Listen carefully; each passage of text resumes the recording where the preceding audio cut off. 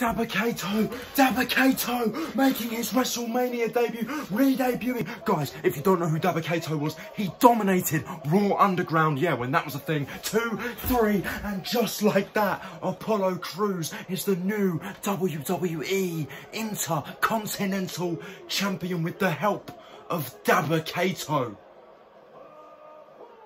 Every prediction I've made so far has come true.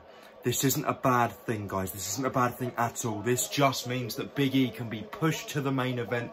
But ladies and gentlemen, your new Intercontinental Champion, Apollo Crews, and the re-debut of Daba Kato. The commentary team acting like they don't know who he is. Maybe he won't be under the name Daba Kato. He was already renamed once before, so I wouldn't be surprised. But guys, I expect to see big things from Apollo and Daba Kato in the coming months.